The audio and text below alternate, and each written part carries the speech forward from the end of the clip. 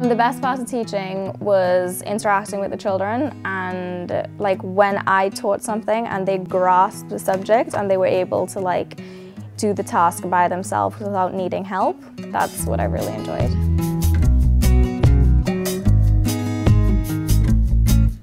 I got up at around 6 and then I went to work.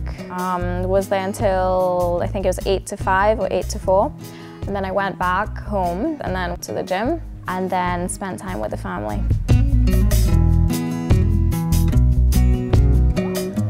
I was an assistant teacher. I helped the teachers, the head teachers, and I also sometimes taught the class by myself. Traveling around Chile, it blew my expectations. And what I really like about Chile is like, you can find everything in Chile, from snow to desert to the sea, everything.